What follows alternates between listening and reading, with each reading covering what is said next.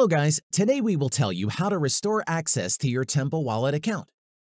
If you've lost access to your wallet or don't remember your password, you may reset your wallet and use your private key or seed phrase to regain access to your funds.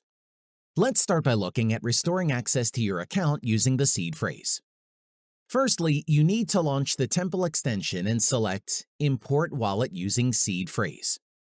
On the next screen, enter your seed phrase and create a new password. Don't worry, the attention message doesn't mean that you will lose your assets from the restored account.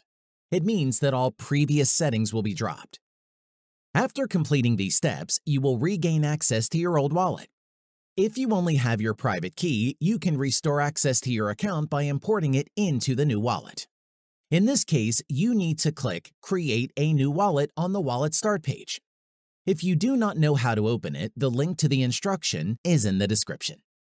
Remember to save your new seed phrase when creating a new account.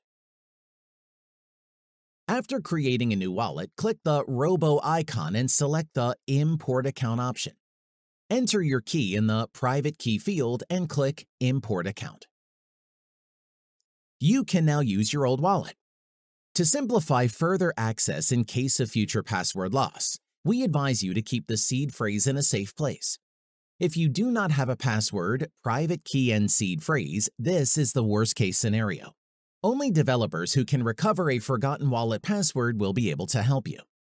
Be careful about the safety of your password, seed phrase, and private key, since if all this data is lost, it will be almost impossible to restore access to your address and assets.